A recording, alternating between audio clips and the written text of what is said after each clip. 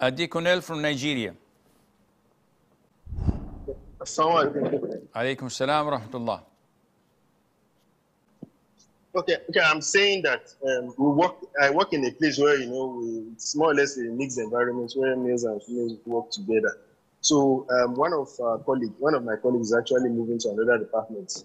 So I'm tasked with the responsibility of organizing like a lunch where all team members will just, take lunch together and do like a send-forth. So is it permissible for me to organize? If they're organizing a lunch or a party and it is free mixed, no, you're not allowed to attend this, and you must save and protect your chastity from being involved in such socializing activities with the opposite gender.